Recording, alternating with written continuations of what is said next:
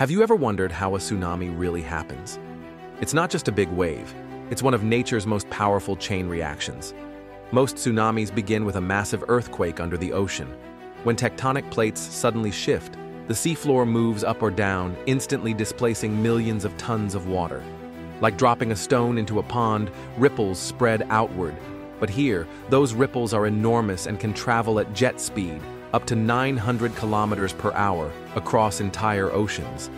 Out in the deep sea, a tsunami wave might look small, just a meter high, so ships barely notice it. But as it approaches land, the shallow seabed slows it down.